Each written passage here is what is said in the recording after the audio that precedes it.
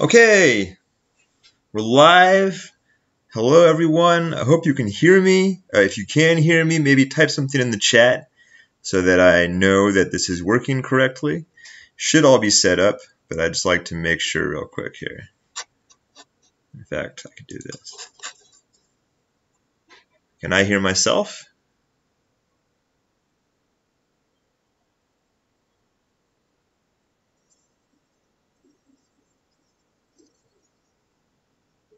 Great. Okay. So, this is the first lecture. I hope that you're all doing well under the circumstances. Great. Hope that you're all doing well under the circumstances. And what we're going to do for this first attempt at this is we're just going to do the lecture as normal. So I'm going to run through the slides and then I will answer questions in the chat afterwards. And then of course you can always contact me for follow-up, and I will stay online until the end of the normal class sessions. People have time to ask questions. A couple of business things. Your exams have not been entered yet. They are graded. I'm waiting for one person to finish their makeup exam, so that will be up soon, and I'll send an announcement about that. And there will be an extra credit assignment posted to Canvas today, and that will be available for you to do extra credit. Okay, so to the lecture. This week we are starting a new section on primates. So there's an introduction to primates. Oh, and I'm changing the syllabus slightly because the week where I was going to a conference, that conference, of course, has been canceled. And so I'm going to expand the schedule a little bit. We won't take that week off. We'll do Chapter 10 this week and Chapter 11 next week instead of squeezing them all into this week's material. And so I'll send a revised copy of the syllabus with that information around as well. So, introduction to primates. We're going to be looking at the basic concepts of primates, what they are, who they are, they're us, we are primates, and how studying primates as part of anthropology can give us some information about what human beings are like and what our cultures are like. So what are our objectives for today? We need to understand the basics of taxonomy and classification. That is, how do we describe species and arrange them? This is material from Chapter 9, and we're not going to do Chapter 9 in a complete way, but we're just going to cover a few points from it that are necessary for us to do Chapter 10. And then, where do humans fit in to classification schemes? What is a species? So before we can talk about different species and how they compare to each other, we have to know what a species actually is. What are analogous and homologous characteristics? So,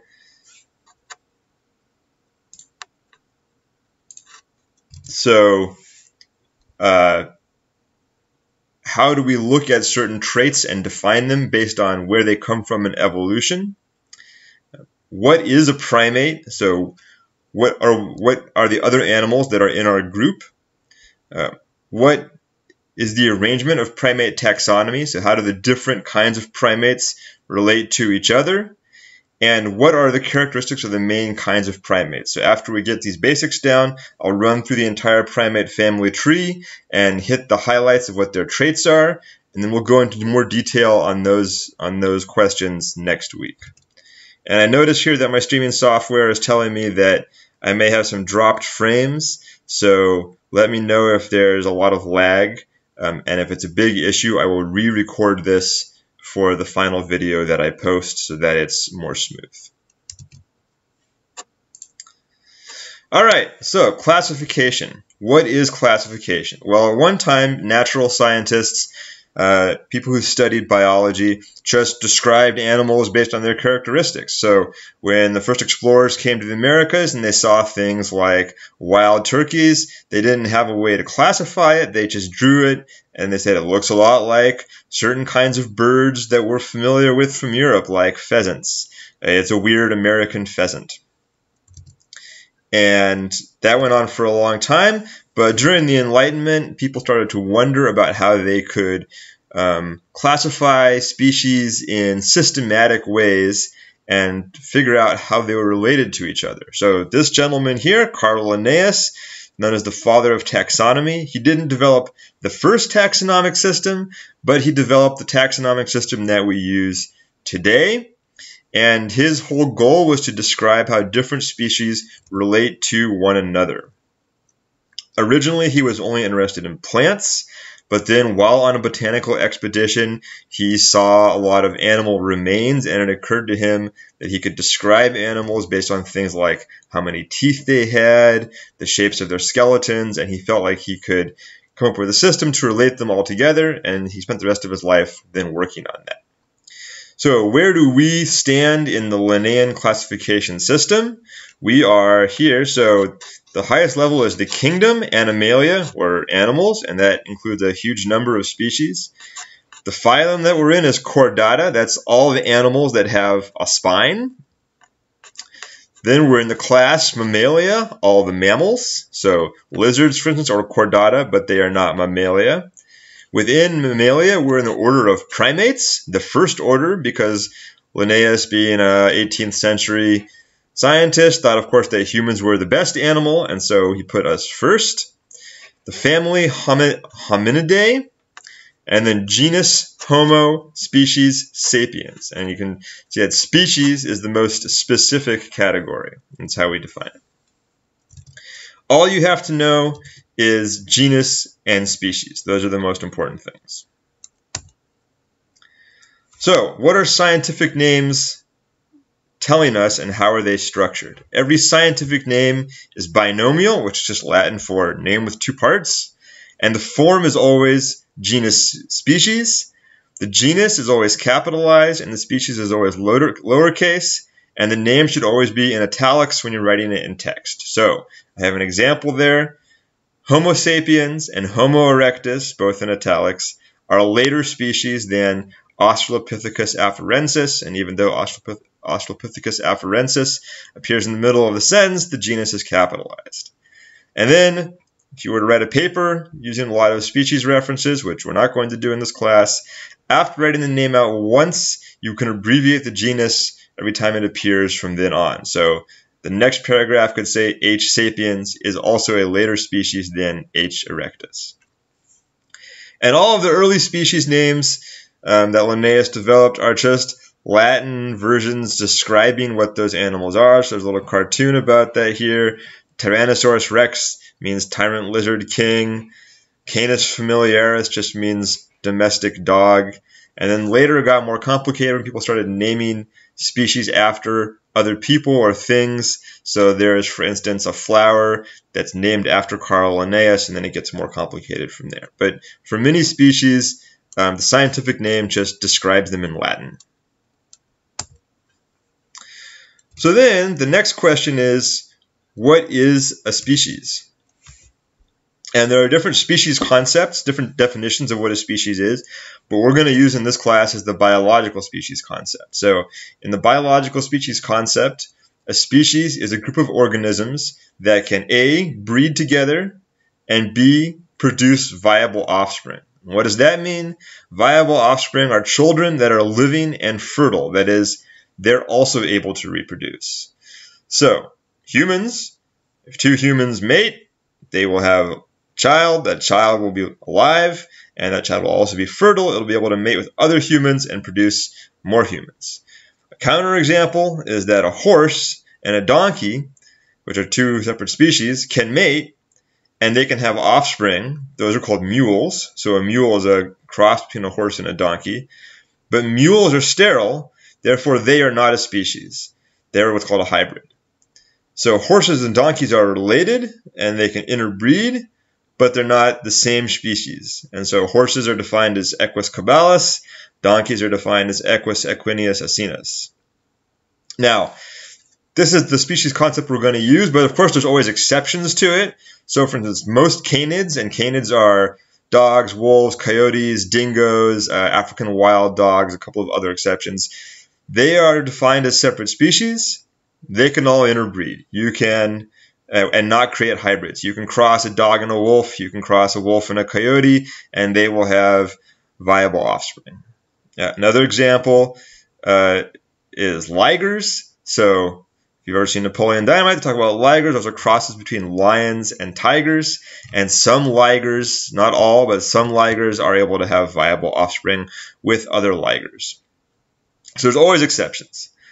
And then all of this gets really complicated later when we discuss fossil humans, because for the most part we can't tell if they had viable offspring, but we tend to distinguish the species of human ancestors from each other based on very, very fine characteristic differentiations. And so there's a lot of debate about where the lines between species are drawn in fossil humans, and we'll get into that in about 3 weeks.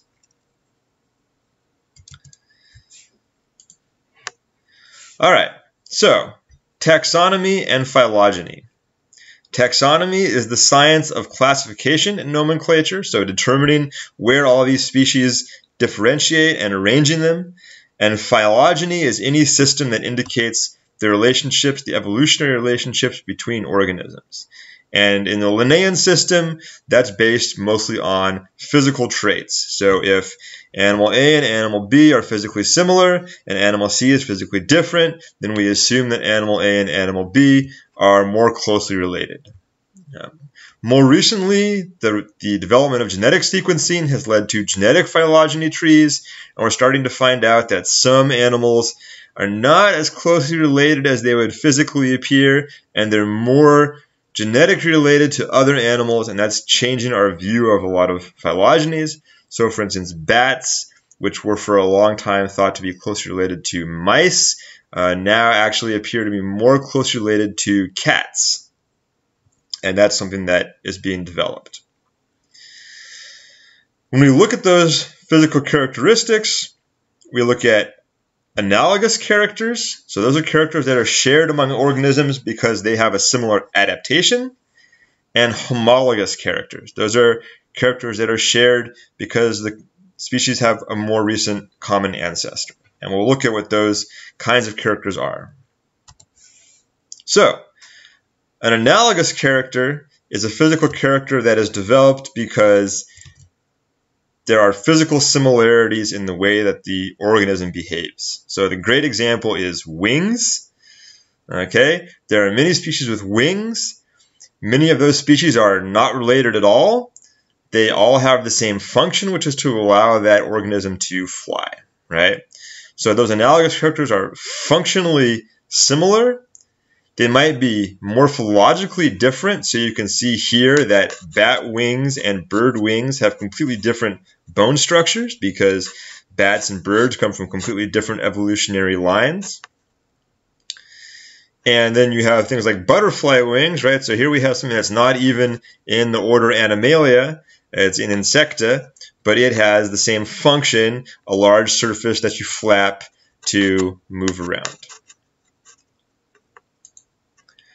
Then on the other hand, you have homologous characters, and we're going to be looking mostly at homologous characters. We're not going to look at a lot of analogous characters. Homologous characters exist because you have a common ancestor. So the great example is hands, right? Forelimbs. All mammals have roughly similar forelimbs. Look at the bone structure. And if you look at our hands and chimpanzee hands on the right hand there, you can see that they're extremely similar, right? Their hand is something that we would recognize clearly as a hand. But all other mammals have those same bone arrangements, even though they have different functions. So on the bottom here, you can see the comparison. The human hand, the cat, front paw, the whale, front flipper, and the bat wing. Those are all evolved from the same set of bones. So the different colored bones all match together there. Whales have a humerus and a radius and an ulna just like we do. They're just different shaped, and they've evolved to fulfill different functions. And so because we're going to look at individuals that are similar to us, we're going to look at a lot of homologous characters. So why study non-human primates at all? Why are we doing primatology? One, they're our closest biological relatives. So remember that anthropology is based on the comparative method. And so if we want to compare ourselves to something that's not ourselves, the closest thing we can compare it to is non-human primates. and a lot of them are very similar to us in a lot of ways. What distinguishes the primates from other mammals? That's a big question that we have. We can look at morphological comparisons. So how are we more similar to monkeys than we are to, say, dogs? And then we can look also at their behavior. So how does the behavior of primates compare to our behavior, and what can we tell about our behavior by studying the behavior of primates? This also allows us to understand our evolutionary past. So we have common ancestors with primates. At one time, there was only 1 or 2 species from which we all evolved. So why did they evolve differently than us? Why did we evolve to be the way that we are? And we can look at a whole bunch of different areas, right? So we can look at anatomy, we can look at intelligence, we can look at diet, and we can look at behavior. And those are things that we'll drill down into more deeply in the coming lectures. So then, what is a primate? All the primates fall into the order Mammalia, and so then the first question would be, what do all mammals have in common with each other? So we all have mammary glands. That's where the name comes from. We produce milk to feed our offspring. Many species outside of Mammalia don't have that. So if you are, hatched from an egg, then there's no mammary glands, there's no milk involved, for instance. We all have fur. So think about rats on the far end of Mammalia from us, right? Rats, cats, dogs, they all have fur. Humans only have a little fur, right? But we still have it. All Mammalia develop from a fetus in a womb. So again, no eggs. Well, there are biological eggs, but we're not hatched from an egg, right? We all give birth to live young. So again, rats, cats, dogs, humans, all the same, give birth to live babies. And they're distributed in tropical and subtropical areas around the world. So there are no primates that are native to, say, Antarctica or to the extreme physiographic areas. So that includes all the primates, which are human beings, apes, monkeys, tarsiers, lorises, and lemurs, and we'll look at those in some more detail. So what do all primates have in common? Here's the list. And on the right, we have a chimpanzee hand, and so you can look at that hand and think about how it's relatively similar to our hand. Right? There are a lot of familiar features there, except for the color and the length of the fingers, and that could be pretty much a hairy human hand. So, all primates have a grasping hand with an opposable thumb, and that opposable thumb is one of the things that makes us distinct from most other mammals. All of our hands and feet have 5 digits, so there are other species that don't have 5 digits. They have 4 or 2, right? Ungulates have a split toe with only 2. We have nails rather than claws, so you can see here that the chimpanzee fingernail is pretty much exactly like a human fingernail, and you can compare that to a cat or a dog, which has a claw on the end. We all have a clavicle. Not all animals have a largely extant clavicle, so our collarbone is the same as the collarbone in all other primates. We have 2 bones in the forearm, so we discussed this in the anatomy section. The 2 bones in the forearm allow us to twist our arm and turn our hand over, which, for instance, a dog or a cat cannot do. They have to bend their arm around. We mostly have enclosed eye orbits. So remember that the skull, you have a bone that goes around here, the zygomatic, which creates the orbit of the eye. Not all species have that. And our eyes face forward, right? And that allows us to have a lot of depth perception, which not all species have, and allows us to grasp things easily. So if you have a can of Coke on the table in front of you and you reach out to grasp it with your hand, the fact that you can easily tell how far away it is and easily calculate the distance and grab it, that's a function of the way that your eyes are positioned. And not all animals can do that either. So for instance, if you ever hear about deer jumping in front of cars and you wonder why they do that, it's because their eyes are on the sides of their head and they actually have a very poor sense of depth perception. So when your headlights are driving towards them, they don't perceive you as getting closer, they just perceive you as getting bigger. And that freaks them out, and then they just jump. They try to run away, and they don't recognize that you are rapidly moving towards them. That will never happen to us because our eyes are forward facing. And also our snout is highly reduced. So compare us to, say, a horse, right? The entire front of our face is all mushed in, and that's true of all the other primates as well. And there are forward-facing eyes compared to the horse's eyes, also on the side of their head like a deer. Okay, what about habitat and diet? We're going to spend a lot of time on diet in a future lecture, but here we're just going to give the brief overview. So, most primates are arboreal. That means they spend most of their time in the trees. That doesn't apply to us, of course, but we have a lot of adaptations that come from our arboreal ancestry. We'll be looking at those in the locomotion section. But most primates are adapted to live in densely forested environments. When you think about a monkey, right, you think about a monkey in the trees. Most primates have a generalized diet. They eat a wide variety of foods. So compared to, say, a cat, right? Cats are obligate carnivores. They can pretty much only eat meat. They can eat some other things, but to survive, they have to eat meat regularly. That's not true of primates. They have different diets, and we'll look at the variation in primate diet, but most primates can eat a wide variety of things. Chimpanzees, which are our closest relative, have a diet similar to ours. They eat everything. They eat a lot of plant foods, fruits, seeds, nuts, leaves, flowers, but they also eat insects. So on the bottom here, this is the classic chimpanzee behavior. They fish for termites and ants using a reed. We'll look at some examples of that. And they also eat larger animals that they hunt and kill. So chimpanzees are known to hunt and kill smaller monkeys. It doesn't happen very often, but they do it on a regular basis, and then they share that food amongst themselves.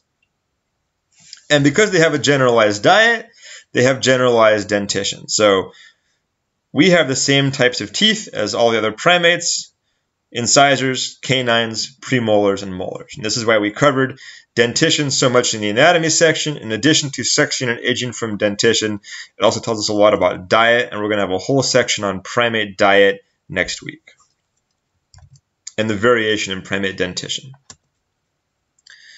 Okay, what about primate behavior? What are the markers of primate behavior? And as we go through these, you can think about us. Do these things mark our behavior? They should all be familiar to you. So, most primates are diurnal. That means they're active during the daytime. We're mostly active during the daytime, right? Most of us are hopefully not up at 3 in the morning. Most primates are not either. They're social. They like to live in groups, right? No quarantine for these guys. They have a dependence on learned behavior from their parents. So just like we rely on parents or adults to teach us a lot of things when we're children, other primates behave in that same way. A lot of them learn how to get food from their parents. They're not instinctively able to just go out and gather the best food. They're uniparous. So like humans, most primates give birth to only one offspring at a time. They don't have litters like cats or dogs. They have extended juvenile periods, so most primates are babies for a long time. They rely on their parents to take care of them, unlike, say, a horse, which is able to walk pretty soon after it's born, a few hours, and then becomes independent quite quickly. And there's a strong bond between mothers and offspring, just like in humans. What about anatomical similarities? Most primates, and we'll look at the exceptions, but most primates have opposable thumbs.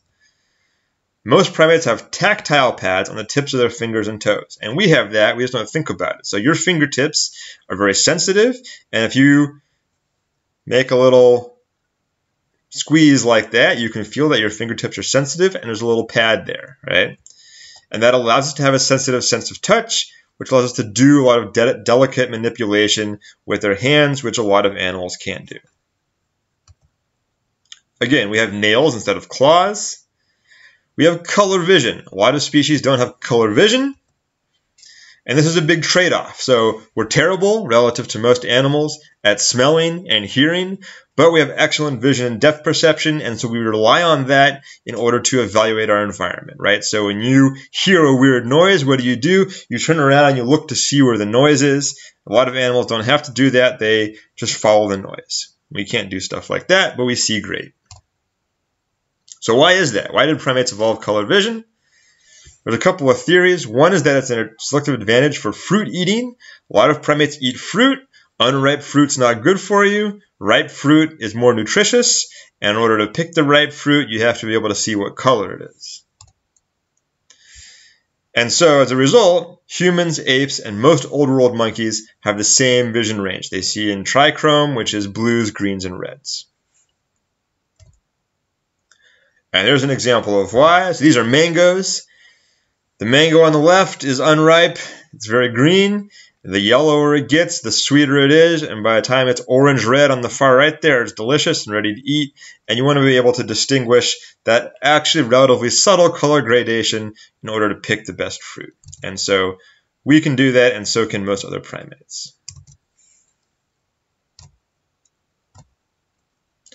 We also have extremely large brains relative to body size compared to other mammals. So whales have huge brains, but they also have huge bodies. Squirrels have tiny brains, right? And most monkeys and apes have relatively large brains. Humans have the largest brain relative to body size, but that ratio continues down through the other primates. This is very metabolically expensive.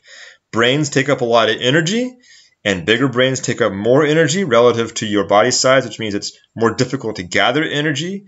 And so this is an evolutionary trade-off, and a huge question in evolutionary studies is, why did we make that trade-off early on? Now it's obvious what having big brains does for us, but when you first develop a big brain and there's no technology to exploit, how do you survive paying for that big brain? And there are a couple of different theories for why that might be. One is the social intelligence hypothesis. So the idea here is that primates live in social groups for the most part, and as those groups get bigger, right, the network expands and their social relationships become more complex. And in order to keep track of that, you need more brain power. And knowing who you can trust in your group and who you can't trust has a large evolutionary advantage. If you can keep track of the 10 people who will help you and the 15 people who won't help you, then you can expend resources in an intelligent way, and that requires a lot of brain power. Another hypothesis is the ecological foraging hypothesis. And this says that since primates eat an extremely varied diet that has a lot of different things to keep track of in it, they need to have large brains to keep track of all that. And we see that modern primates tend to move around a lot in their environment. They remember where certain things are. So they remember when a certain fruit gets ripe in a certain place. They remember that a certain tree grows a lot of nuts, and they keep going back to those places. And in order to do that, you also need a large brain in order to remember all that stuff and then calculate that it's time to go to that particular location. Another possibility is that in order to get some of those foods, for instance, nuts, you have to know that this thing, like a walnut, for instance, a walnut is just an ugly, hard lump. The nut is in there, but it's hard to get out. So in order to know that this food item has to be processed and extracted, and to remember how to do that, and to pass that knowledge on to your offspring, that's extremely complicated, even for us, right? And so primates may have evolved large brains in order to do that better. But the real answer is that we're not sure. These are just hypotheses, and they haven't been solidly proven. There are primatologists studying both of these and other possibilities right now.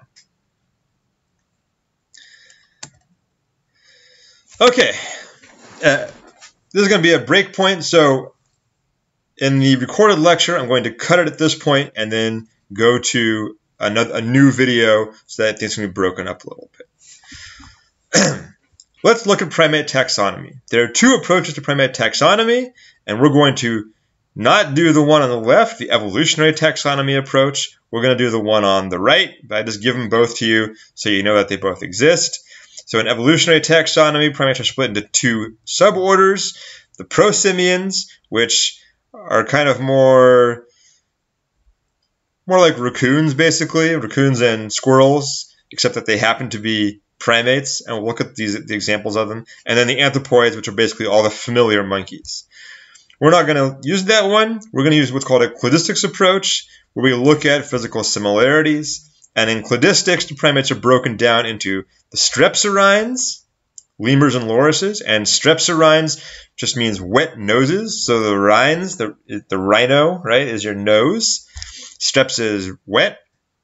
And the haplorhines, dry noses, tarsiers, monkeys, apes, and humans. And we'll look at why the strepsirrhines are strepsirrhine and the haplorhines are haplorhine in a second. All right, so this is the family tree of primates that we're going to follow, and this slide is repeated multiple times throughout the lecture, so don't worry about taking notes on it. I will keep referring back to it. This is the basic family tree we're going to use. So we have primates divided into strepsirrhines and haplorhines. The strepsirrhines are divided into lemurs and lorises. The haplorhines are divided into tarsiers, often their own little group, and then anthropoids. And the anthropoids are divided into New World monkeys, Old World monkeys, and apes. And below each one, I've written the main characteristics, but the rest of the lecture is going to be going through this family tree in detail. So again, don't worry about memorizing these characteristics right now. This is just for reference, and we will dive into it. All right, so lorises. Lorises are strepsirrhines. This is a loris on the right here. That's also a loris. You can see they don't look very much like us, but notice his little hand there. They do have the familiar features, but they also have a lot of differences from, say, us. Unlike most primates, lorises are nocturnal. That's why they have big, gigantic eyes, because they need to take in as much light as they possibly can. They don't have a fully enclosed eye. They have what's called a post-orbital bar, and we'll look at an example of a post-orbital bar. So they have a loop of bone going around the eye, but they don't have any bone back here behind the eye. The eye orbit's not fully enclosed. They're not relying on vision. They're relying on smell. So again, pretty different from most primates. And they have what's called a rhinarium. So on the end of their nose, and you can see it right there, right? They have a damp pad, just like a dog does. So if you think about a dog's nose or a cat's nose, right, if you touch it, it's wet on the end, and that's to help bring in enzymes basically for smelling.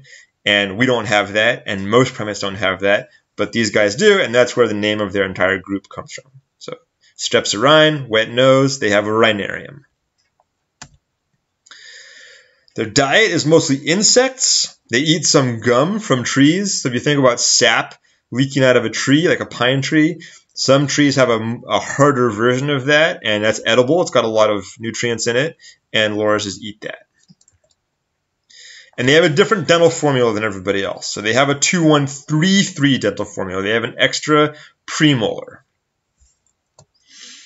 They also have something called a dental comb, and we'll look at that in a second. So their incisors are modified in order to be a scraper, so they can scrape up bark, and they scrape up the bark in order to pick out insects that live under the tree bark, and then to get gum from the tree. Okay, so here's the post-orbital bar. So you can see that in a human, right, this would all be bone back here, and they don't have that. So their eye is actually exposed on the side of their skull, and to keep the eye in place, they just have this ring of bone that goes around, and that is relatively unusual. And this is a dental comb. So this is the lower jaw of the loris, and you can see the front incisors are all morphed together and have grown out into these long, slender bits, just like a comb. And so then when they basically use that, they take their lower jaw and they scrape against the tree bark, and I'll post a video of what that looks like. Okay, the other strepsirrhine family is the lemurs. The lemurs are only found on Madagascar, which is an island off the east coast of Africa, a large island, but still an island. So lemurs were split off from all of the other primates when Madagascar separated from the continent of Africa. And they evolved by themselves over there. So they're related to lorises, but they have split off into their own group. And because of that, what they ended up doing was radiating out and filling a lot of niches in Madagascar ecology. So there are a lot of kinds of animals that don't exist in Madagascar, and lemurs have filled up all those spots. So there's no raccoons, but you have a primate that's kind of like a raccoon. There's no squirrels, but you have a primate that's kind of like a squirrel. There's no monkeys, but you have a primate that's kind of like a monkey. And so because of that, they're very diverse. And they have all kinds of different behaviors. Some of them are nocturnal, some of them are diurnal, some of them eat insects, some of them eat tree gum, some of them eat fruit, and so they're hard to categorize for our purposes. And we're not going to look too much at lemurs in detail. We just need to cover the fact that they exist. So, like lorises, they also have a post-orbital bar, not an enclosed orbit. They have long snouts, unlike most primates. And they're more dependent on smell than they are on vision compared to monkeys and apes. So, just like a loris, they have a rhinarium, right? They have a wet pad at the end of the nose. They have a 2-1-3-3 dental formula, and they also have a dental comb. All right, so that's all the strepsirrhines, and we'll come back to them when we look at diet and locomotion in the upcoming lectures. All right, so then you have the tarsiers, and the tarsiers have often been grouped with the strepsirrhines because they're sort of morphologically similar, but the main thing is that they have a dry nose, and so for our purposes, they go into the haplorhines. Tarsiers, and you can see they're tiny. Tarsiers exist in Southeast Asia. They're very small. They mostly eat insects. They have a lot in similarity with a squirrel in behavior, kind of. Well, squirrels don't eat insects, but they're very arboreal. They're nocturnal. They're genetically quite close to anthropoids. And they don't have a dental comb. They don't have a rhinarium. And they do have a closed bony orbit instead of a post-orbital bar. So cranially, they're much more similar to monkeys. And they have a lot of unique features. So they have an uneven and asymmetrical dentition. Their upper dentition is 2-1-3-3, just like lorises and lemurs, but their lower dentition is 1-1-3-3, so one incisor only. They have extremely large eyes, as you can see, because they're nocturnal. And they can turn their head almost 360 degrees, so extreme rotation, like an owl's head. And they have a fused tibia and fibula, so the lower bones in their legs are fused together because their main form of locomotion is leaping. And again, we'll look at that in a locomotion module. The main way they get around is they jump off of trees and then just grab onto the next tree, and they can jump extremely far. So those are tarsiers. Again, not as important for our purposes. We're mostly interested in anthropoids. And so now we'll move on to the anthropoids. And the anthropoids covers all the monkeys and all the apes. So compared to the species you looked at so far, they tend to be larger, relatively big-brained. Again, mostly diurnal, relying on vision over smell, having color vision, a full bony enclosure for their eyes, and a 2-1-2-3 dental formula. And so these are all things that describe us, right? And we are in the order of anthropoids. So here's a map summary, the different kinds of anthropoids. You have New World monkeys in the New World, mostly South and Central America.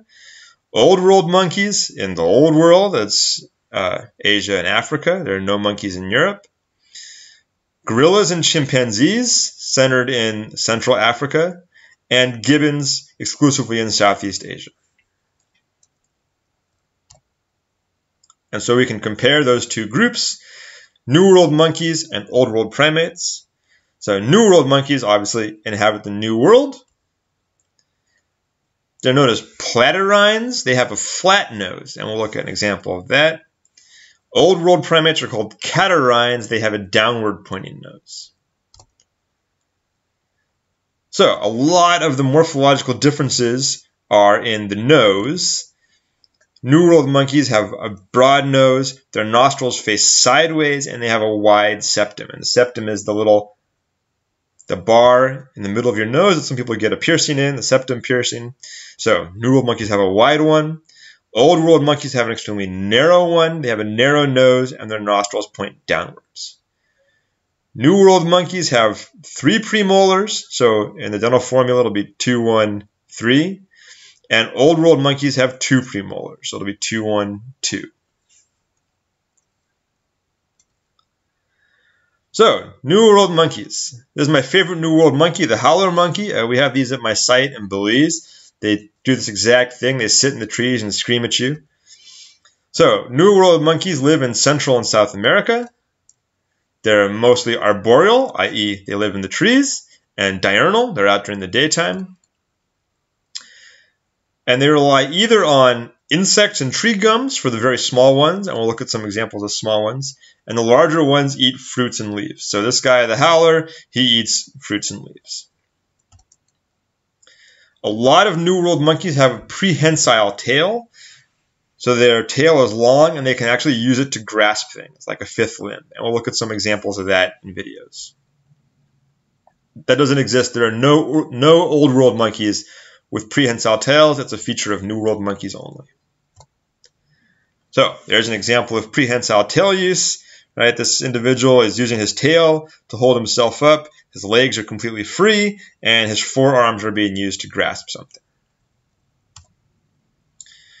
And then we have one kind of New World monkey that is an exception to a lot of rules, so we'll be talking about them again. It's the tamarins.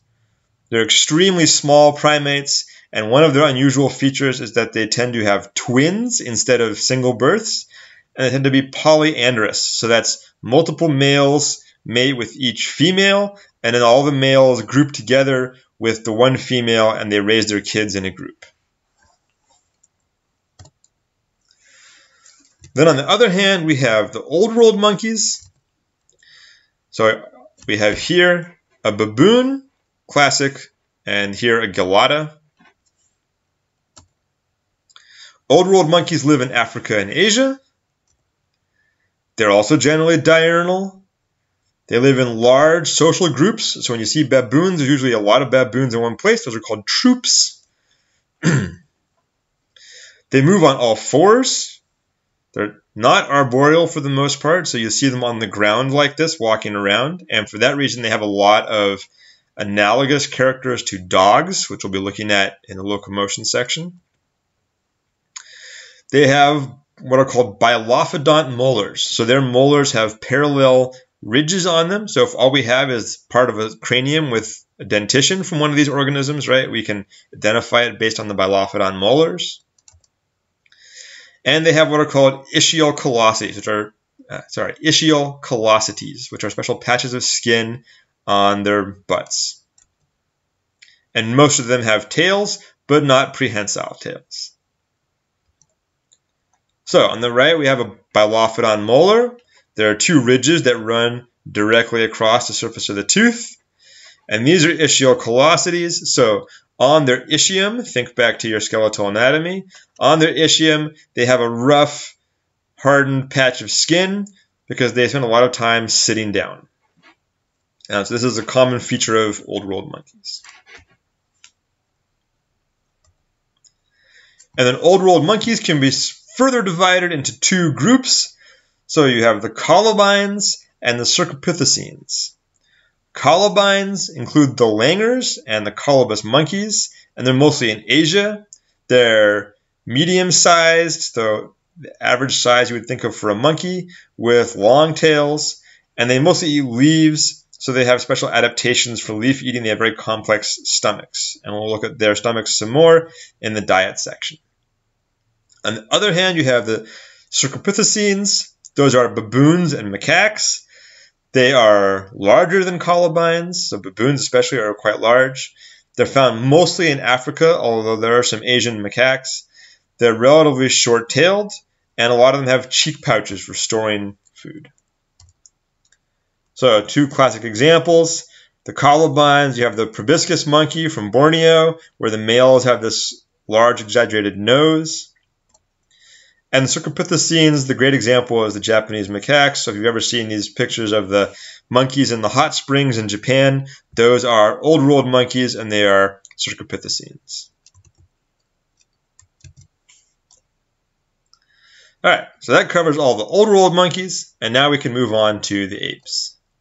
So that includes us, apes, group hominoids, is gibbons, orangutans, gorillas, chimpanzees, and ourselves. So, what are the unifying characteristics of hominoids? They're all found in Central Africa and Southeast Asia, except for us. Of course, we're everywhere now, but we originate in Central Africa. They're all catarrhines, so their noses face downward. Our nose faces downward. And they have narrow septums. We have a narrow septum. They have prognathic faces, so their faces project more. Think back to those old world monkeys, right? They have very flat faces. And we have relatively sticking out faces, just like gorillas and chimpanzees. They have really big brains relative to their bodies, even more so than monkeys. And of course, we fit in that pattern quite well. They're diurnal, we're diurnal. And they have adaptations for swinging in trees, which is called brachiation. So they all have flexible shoulder joints, a differently shaped scapula, and a very long arm-to-leg ratio. We, of course, don't swing in trees very much anymore, but we have the structures that would allow us to do so. We'll look at that also in the locomotion section. And we do have flexible shoulder joints, similarly shaped scapula, and relatively long arm-to-leg ratio.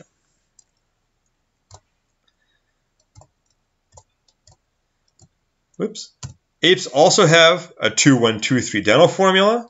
We have that. They don't have tails. We don't have tails. And all apes, including us, have what's called a Y5 molar. So each molar has 5 cusps with a Y-shaped groove in between them. And there's a diagram of what that looks like on the left with an example of a chimpanzee molar on the bottom there. So when you see that Y-shaped or horseshoe-shaped formation on the molar with the 5 cusps, you know you have an ape. And so when we look at fossil individuals and all we have is, say, a fragment of a jaw like on the bottom there, we can still tell where they would fall in the lineage if we can see that Y5 molar formation. So we'll look quickly at the different kinds of apes. So there are lesser apes. The lesser apes just include gibbons and siamangs. There's a gibbon on the top there and a siamang on the bottom. They're pretty similar. They're tailless. They're relatively delicate compared to the other apes. So they have very delicate jaws and teeth. Gibbons form monogamous pair bonds and they have low sexual dimorphism. So there's not much physical difference between males and females. And they're all found exclusively in Southeast Asia. They're mostly arboreal, so gibbons mostly brachiate. You can see they're always pictured like this with their arms hanging in trees. They can walk around on the ground, but they prefer not to. And so in order to do that, they have extremely long arms. And if you can think back to the classroom, in the corner we have that gibbon skeleton where his arms from his shoulders reach all the way to his feet. And I'll post some videos of gibbons doing things because they're hilarious and they are fascinating when they move around. Then you have orangutans. These guys only born in Indonesia. They're extremely sexually dimorphic. So you can see in that picture you have a male orangutan on the left and a female with a child on the right. They have a dish-shaped face, which is going to be a characteristic of some human ancestors later. They're diurnal. They're slow climbers, so they are arboreal, but they're not very good at it, unlike gibbons. And they're solitary. So most primates are social. Orangutans are not. They spend a lot of time alone and don't mostly come together to mate. Dominant males, and this is a dominant male in the picture here, get these cheek flaps that develop later in life. Adolescent males don't. They look more like females in the face. They're foragers. So they mostly eat fruit. Unlike chimpanzees, they don't eat meat. They eat whatever they can kind of find around them. And they're highly intelligent. They can use tools. They like to mimic humans. So there's lots of stuff on social media of orangutans doing things like paddling a boat or fishing. And they mostly do that when they observe humans doing it and then copy them. but they have the ability to do a lot of different things. Okay, then you have gorillas. Gorillas are the largest primate. The males, of course, are larger than we are. They live in family groups consisting of one dominant adult male with several adult females that he mates with, and then all the children from those matings. And we'll look more at that when we look at primate family structure in 2 lectures. They're exclusively herbivores, so they eat mostly leaves and grass. They don't eat, say, meat or insects like chimpanzees do. And they are terrestrial knuckle walkers. So in these pictures, you have the classic gorilla form of locomotion. They walk on the front knuckles of their hands. We'll look at that also in the locomotion section. They can stand upright, but this is their typical form of getting around. And then you have the last group, chimpanzees, bonobos, and humans. And so I put babies of all 3 species down the bottom there to show the similarities. Chimpanzees and bonobos are extremely similar physically. Most of their differences are in behavior. They're our closest living relative biologically, and they both live in equatorial Africa, where we're also from originally. They have an extremely variable diet, so fruits, leaves, nuts, insects, small animals. They eat pretty much everything. They live in large, multi-male, multi-female social groups. And bonobos tend to have a slightly leaner body than chimps, but the big difference is that chimps are relatively violent. They do things like raid other groups of chimps and fight each other. And bonobos are relatively non-violent, and they have a lot of sex. So the big way that bonobos address conflict within their groups is they have sex to work it out, and we'll look at that more in family groups as well. And then you have humans. So we're great apes. We have relatively limited sexual dimorphism. We have a special adaptation, which is we walk upright on 2 legs. That's very unusual, and we'll have a whole section devoted to discussing that in some depth. And we have extremely large brains, which drives a lot of our evolutionary history.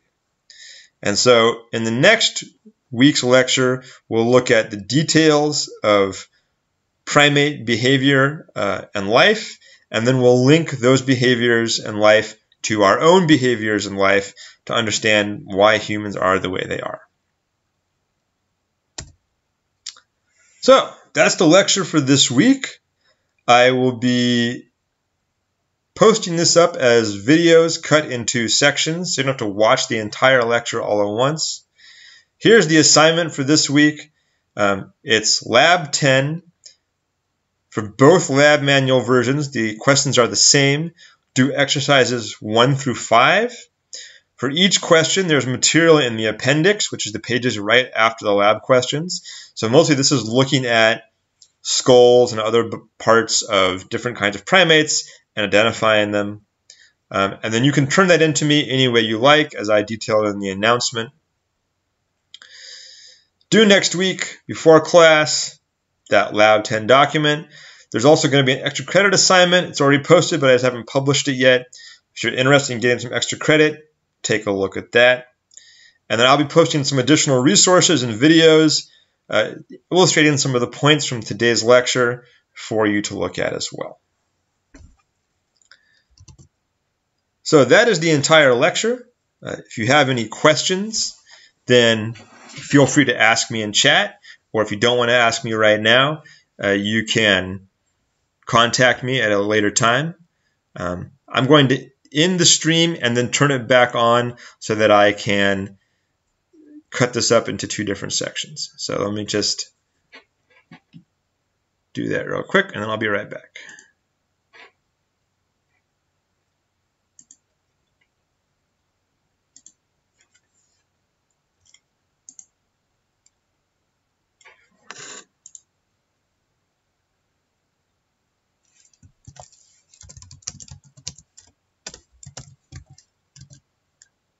Okay, so I'm going to stay live here, and if you have any questions, then feel free to ask away. Otherwise, hope you have a great week. If you have any questions about the material, please contact me, and I will be sending announcements as I post additional material in the near future. Thanks, everybody.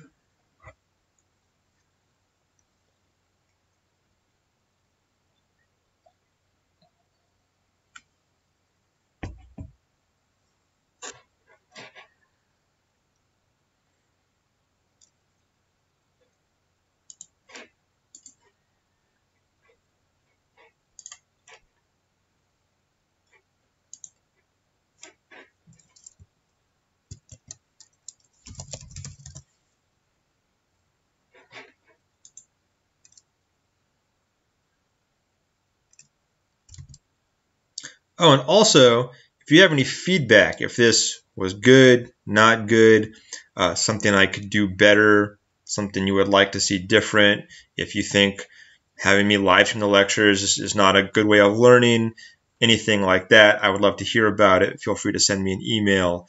I would like to do whatever I can to make this class, worthwhile for everybody. So please feel free to let me know what you think.